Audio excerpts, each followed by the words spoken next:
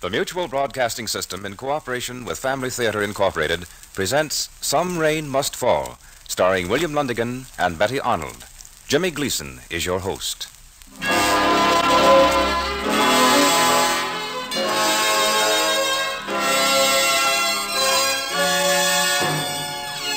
More things are wrought by prayer than this world dreams of.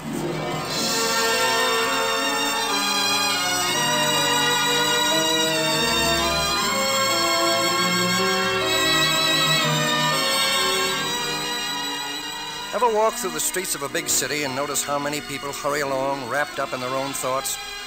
It leaves you with a feeling that a big city with millions of people around can sometimes be the loneliest place in the world. Yes, and the reverse of that picture, the most cheerful place in the world is a happy home. There's no word that means so much, so many things to each of us, as the simple word home. It means companionship and love and the kindness of those who love us. It means all the wonderful things of life, the beautiful things that we cherish. Beautiful things like a mother and a father and little children who kneel and offer their simple prayers to Him who gives mankind so many blessings for which to be thankful, among them the blessings of little children. To have peaceful, prayerful, happy homes, that is the purpose to which Family Theater is dedicated. Dedicated with the hope that your home, your family, will enjoy all of God's wonderful blessings.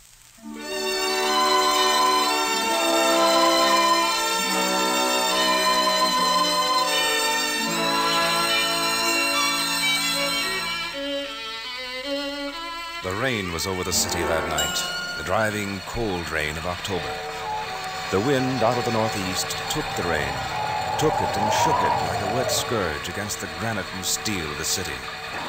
And somewhere in that late October evening, there was a kind of sad sound in the world, as of wasted things, wasted life, and wasted dreams.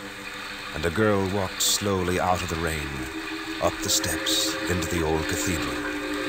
And she knelt with the rain still on her face and hair. And suddenly she was weeping. And this is the saddest of all sad sounds, the stifled pain locked in the throat of a girl who weeps in an old cathedral. Excuse me, miss. I saw you in there, and I waited for you out here on the steps. It's really raining tonight, isn't it? Yeah. You were crying, miss. I couldn't help noticing you. Oh, that's nothing. Sometimes I do that. Cry? Yes. Is the subway near? It's not far, a couple of blocks over. Well, I guess I'd better be going. No, wait a minute. Please, don't walk away, miss. I just wanted to talk to you. All right. I have plenty of time anyway. More time than I can use. Why am I talking to you like this? I asked you to, I guess. I think you're kind. You're the first person I've met in months like that. Don't ever stop being kind. Now it's time I got started. Where are you going? That's what I'd like to find out myself. Where am I going? Well, you're going somewhere. Bus terminal. I've slept in a bus terminal the last 2 nights. Oh, I see. Maybe you never thought things like that could happen. Yeah, but a bus terminal. I can't get a room. That is, with the rent I can afford to pay. It isn't good to be out and no place to go. Maybe I can get used to it. You can get used to anything if you try. I think I could find a place for you. You? Where? The house where I stay. Downstairs are Lolly and Kurt. They're friends of mine. You'd like them. They have a little room next to their place that they never use. You stay there. No. Oh, I just wanted to help. Now, wait a minute. It isn't much. It's warm. It's out of the rain. They're strangers. They wouldn't want it. I don't know you, and what do you know about me? Nothing. That doesn't matter, does it? Yes. Yes, it does. You can leave after the rain's over if you want. They'd like to have you. I know Kurt and Lolly. They'll help. I don't know. Well, all right. I guess it's going to keep raining. I'd better get along. It's pretty late. Wait. I think it's going to keep raining, too. I shouldn't be afraid. You've been so kind. Maybe you understand better than most. You could explain to them? You don't have to worry. I'll stay with... Lolly and Kurt. Until the rain's over. Okay. That's the way it'll be. My name's Jeremy Foster. Mine's Evie. Evie Morris. Here, I'll give you my coat to hold over you. It's cold. But you'll need your... I don't need a coat. Not now.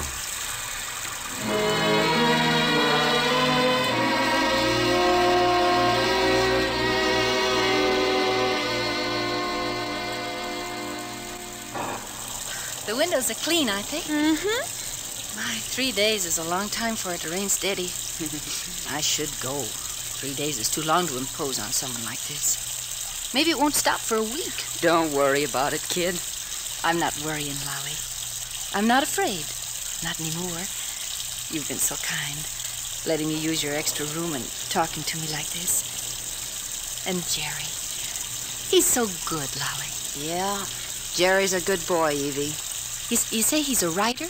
Oh, he does stories and poems. Uh-huh. Things that don't sell. If he didn't have that janitor's job he's got, he'd starve to death. I see.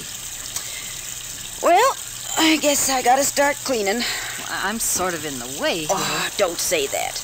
I like people around. Jerry said he'd look, try to find something for me to do. I'd have to work, Lolly. Jerry's getting used to having you here. He'd want you to stay.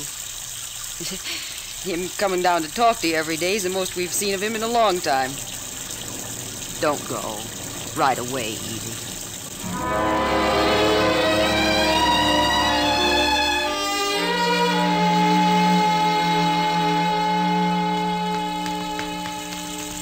Evie, where are you going? I can't stay any longer, Jerry. You've been very kind, but It's still raining. Well, I hate to impose, Jerry.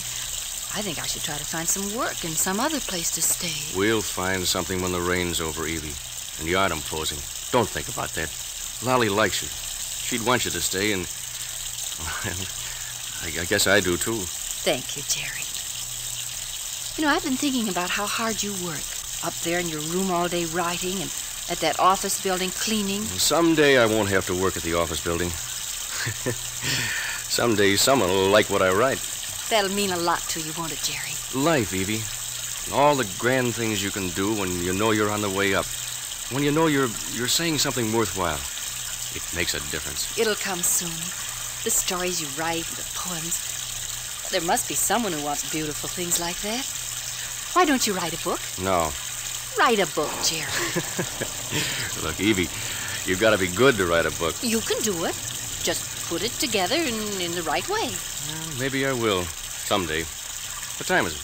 I think it's about 11. I guess I should go. I wanted to see about getting half a day's work. Do you think you will?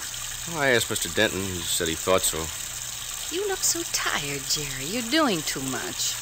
All morning now you've been writing, and I'll bet you were at it late last night. Yes, Evie, but I'm thinking now about a new story. Maybe a long story about rain and a girl and a cathedral. Oh, Jerry, that's just like us. Evie, Yes? will you be here when I come back? I should go. I don't like to impose on you. Evie, when I come back. Yes, I'll be here, Jerry.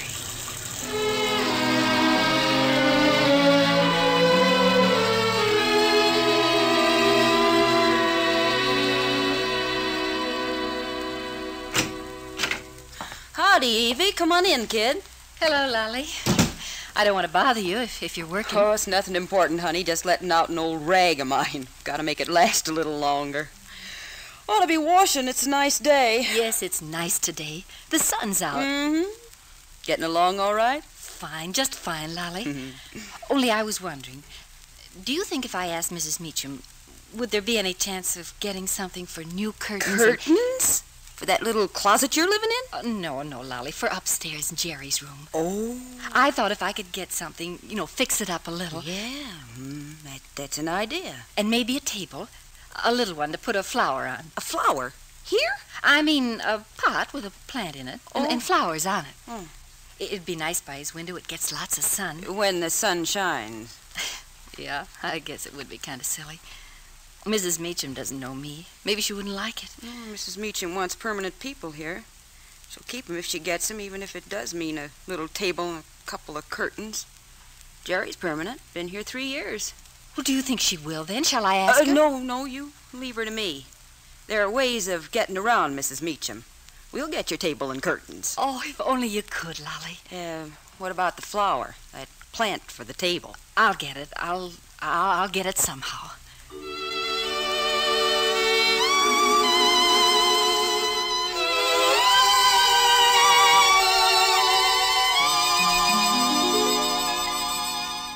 Do you think Jerry'll like it, Lolly? Oh, sure, kid, he'll like it. I was afraid changing things around like this, putting up new curtains and all, might make him... I've lived in this house since before Jerry came here. Kurt and I know him real well.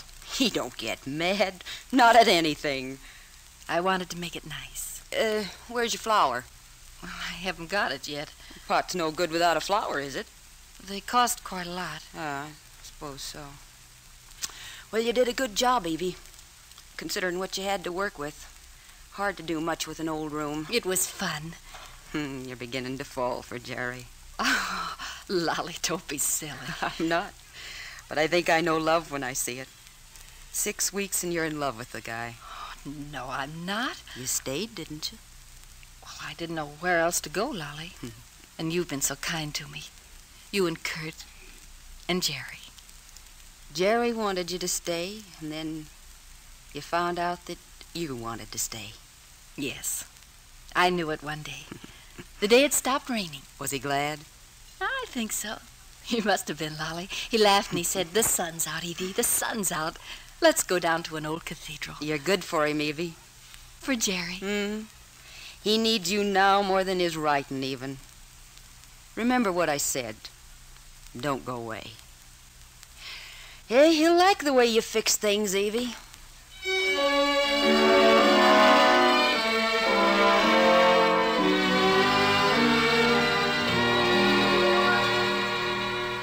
It's wonderful, Evie, wonderful.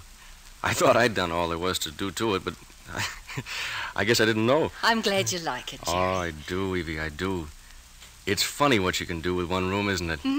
Only it isn't finished yet. There should be a flower for the little table by the window. A flower for the inside? With the sun coming in on it. Yeah. Something you can take care of and see growing every day when you put water on it. Getting tall in the sun and then... And full of color for a while. Yeah. Green. Cool, soft green with touches of flame in it. What kind of a flower, Evie? I don't know, Jerry. But it would be nice. Yeah. It'd be nice to watch it grow beautiful in the sun.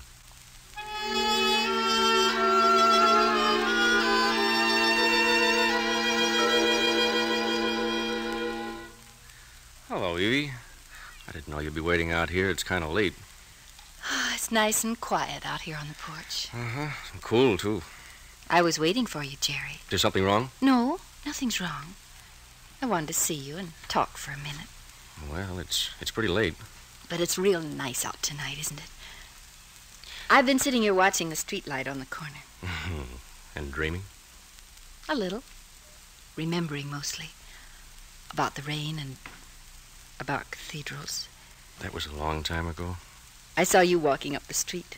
You were just a tall shadow. I could tell it was you from the way you held your head and walked like you were glad about something. I am. I was going to show this to you in the morning, but I want you to see it now. Here. Oh, Jerry, the flower. I'll turn the porch light on Oh, so no, you can no, see. I can see it. I can see how beautiful it is. I looked all over for it. What kind is it? I didn't even ask, but it made me think of the sky and stars at night. I thought of a name for it. On the way home, I called it Star Rover. And the leaves, they're the darkest green I've ever seen. And it's got flowers on it already. I know I can see them. Oh, Jerry, your room's finished now. It's got everything. Yeah, it's got everything now. Jerry? Hmm? You don't talk about your writing anymore. Oh, I don't know, Evie.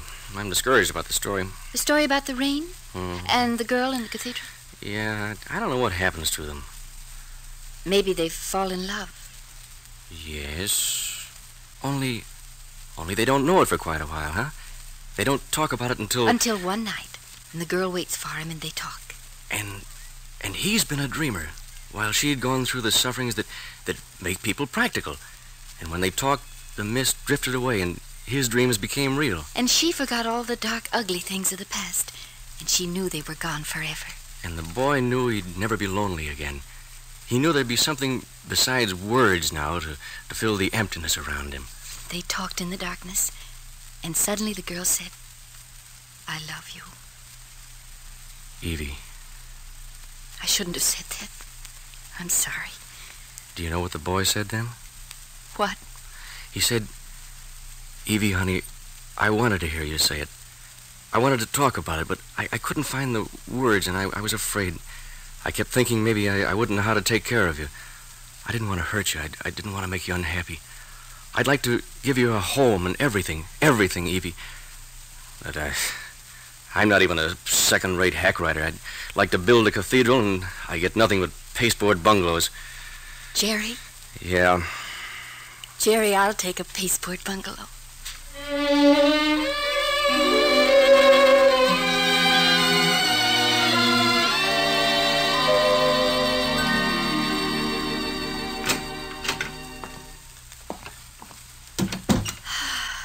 Tired, kid?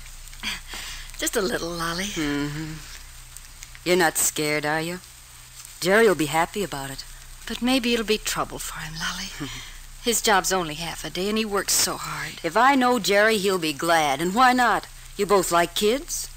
Sure, he'll be glad. He'll want to quit writing and work all day full time because he'll think he should. Look, if a man wants to write, he'll write, no matter how much other work he does. Now, don't worry about it. Well, he's worried now because he doesn't know how the story should finish, but I know he's got to keep on with it. Sure, honey, he'll keep on with it. I'll have to buy things. It'll take a lot. Well, there'll be a time later on to worry. Yes, I suppose I'm silly to think about it now. Sure. There's lots of time. And God always takes care of things.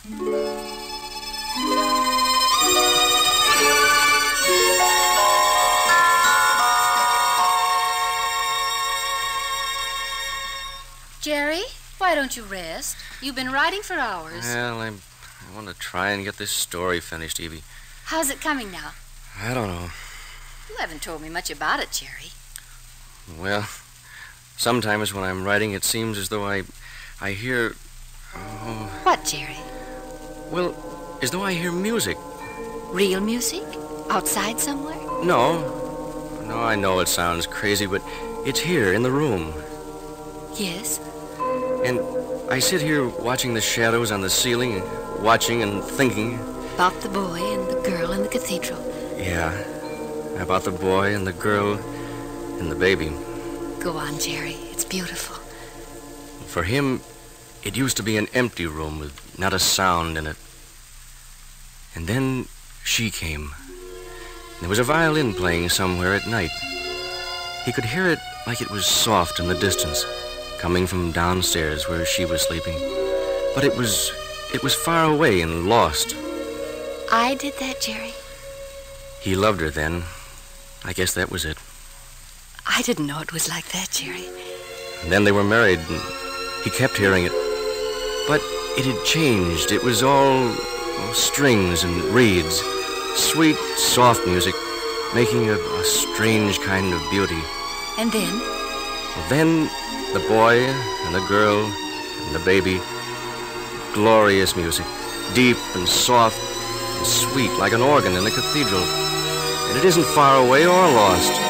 And he hears it like it was a flood inside, tight up against his throat. And he wants it to go on and on because it's never happened to him before. And he's afraid it'll go away. And he doesn't want it to go away. Oh, Evie, it's no use trying. I've got to get a job. No, Jerry. I've got to have things ready. Your work, Jerry, our book. I don't know if I can ever finish it. And right now, nothing is as important to me as my family. Oh, Jerry, I didn't want it that way. I didn't want you to think that way.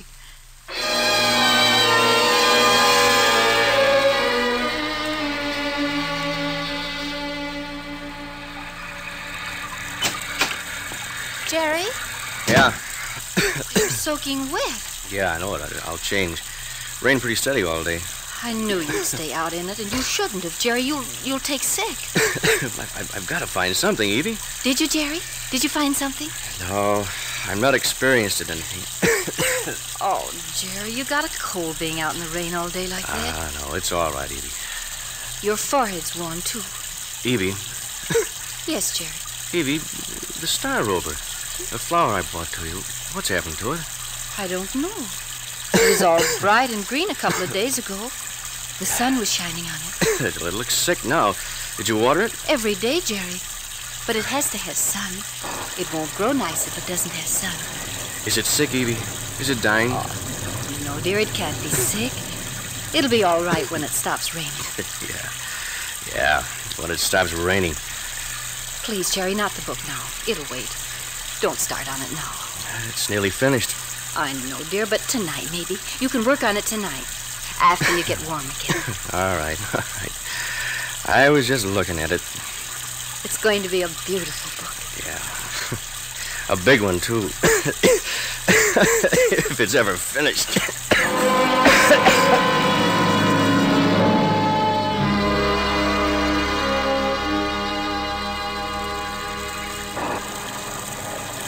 Jerry? Yeah? It's late, dear. It's after midnight. It is? Oh, I didn't know it. Tomorrow. Let it go till tomorrow. I can't. It's got to be finished. Jerry, what's the matter? What's happened to you? Nothing. What can I do? Jerry, what can I do? I can't breathe. Evie, help. I can't breathe.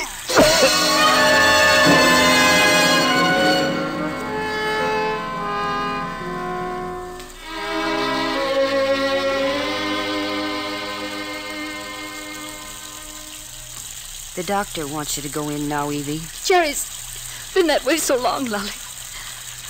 Hours just lying there, not saying anything. But he's fighting. He's fighting, Lolly. He wants to stay. Jerry's critical sick, Evie. He's dying, Lolly. I know it, I know it. Evie, kid, don't say that. Jerry's been so good, Lolly. Surely God knows that. He can see, he'll listen. He wants Jerry to live. Evie, listen to me. The doctor says Jerry's reaching a crisis, and you want to be with him. I've got to be with him, Lolly. He won't be able to see you. Maybe he can't hear you neither, but you got to make him know you're there. He's got to know you're with him, wanting him to get well. It'll help him, Evie. Yes, I'll try. Jerry, I'll try. Oh, don't cry, honey. You can't let him feel you're afraid. Everything's just like it was. Talk about something. Get to him somehow. He's good, Lolly. He's done so much. He said he hoped the baby'd be a boy. Talk about the baby, Evie.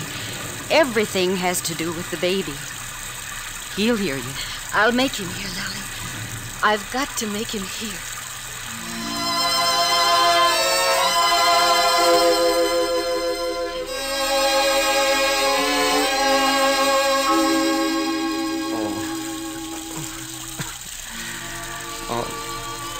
It's no use, Evie. Evie, I'm on the way out. You need the sun.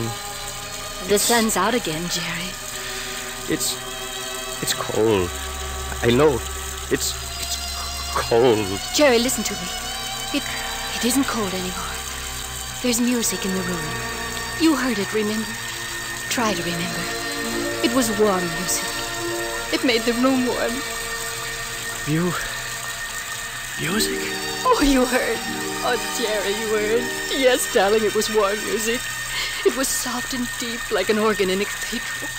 You said it was like that, Jerry. A violin, strings, and reeds. It was like... An organ, Jerry. Don't you remember, darling? Our room was a cathedral. It's in the room, Jerry. It's here. It's warm music. I can hear it, too. We can hear it together now. Oh, Jerry. Jerry.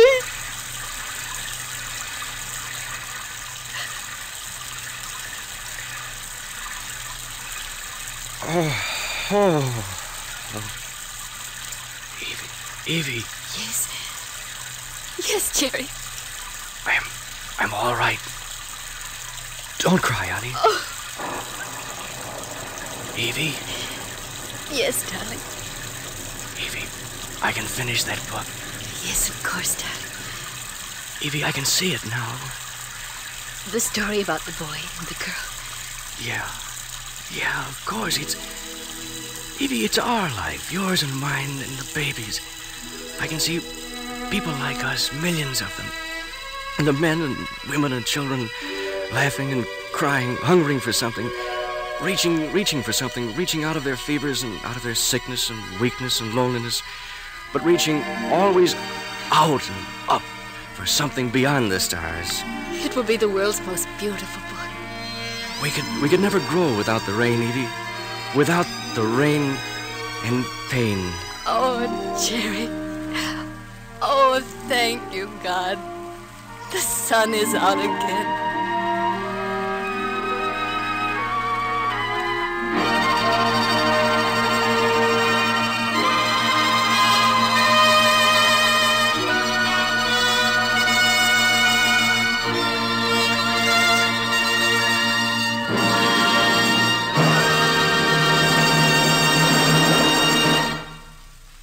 You know, like the people in tonight's play, we all pass through seasons of trial and suffering, seasons when some rain must fall.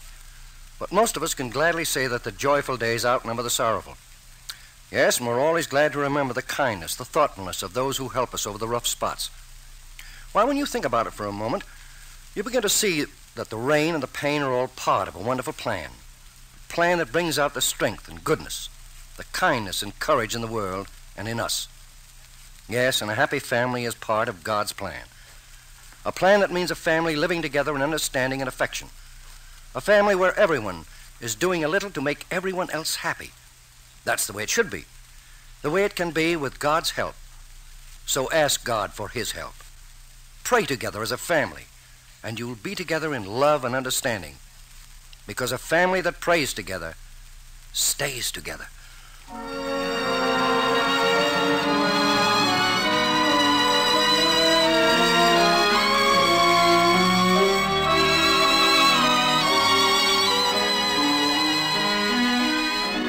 Before saying goodnight, I'd like to thank William Lundigan for his performance as Jerry, Betty Arnold for the portrayal of Evie, and Ann Morrison for her performance as Lally. Our thanks also to Jonathan Goodhue for writing tonight's play, and to Max Terr for his music. Mel Williamson directed, and John Ryder produced the program. Next week, our Family Theater stars will be Brenda Marshall and William Holden in Song for a Long Road. Your host will be Gene Lockhart. This is Jimmy Gleason saying good night, and God bless you.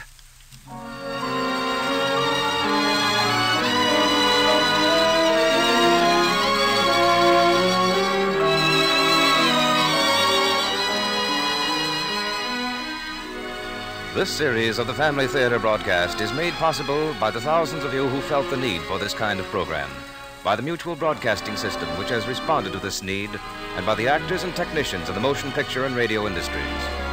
This program is heard overseas through the facilities of the United States Armed Forces Radio Services. Dick Wynn speaking.